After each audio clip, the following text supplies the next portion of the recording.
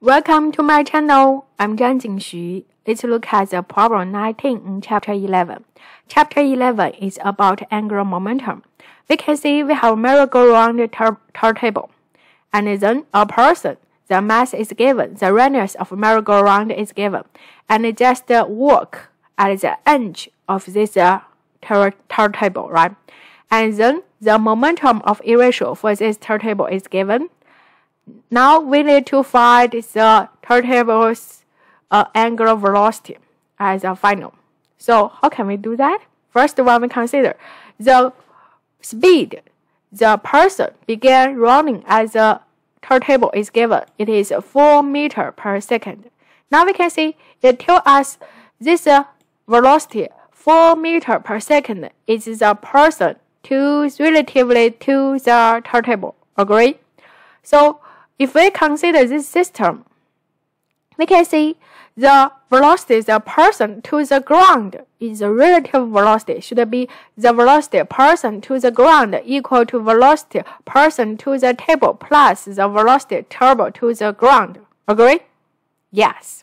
So we get this function. The velocity person to the ground we call Vp equal to V. This one is given. Is velocity the person to the turntable plus the velocity turntable to the ground, we call it Vt, right? It's there. Now we can consider this system, no external force acting on it. That means the angular momentum is conserved.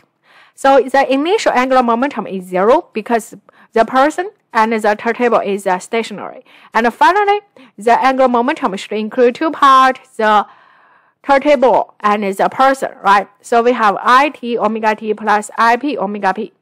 Now we can see in this function, the it is given, and then omega t we need to find unknown. We need to find, and then ip we don't know, but omega p we can get, right?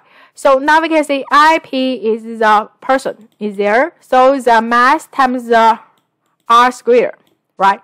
Mass times r squared, and omega p for this person is angular velocity for the person. Just use vp divided by r. And then Vp is there, so V plus Vt divided by R. Now we look at there, we can use V divided by R plus this one. Vt divided by R is omega t. Agree? Omega t. Now we input the omega p and ip inside, we get a function look like that. Equation look like this one. And simplify it, we get the answer look like this one, right? And then solve the function, we get omega t in this function. Input the long quantities, we get the final answer there. The negative side tells us the direction for the merry-go-round is opposite with the person because this angular momentum is conserved. Thank you.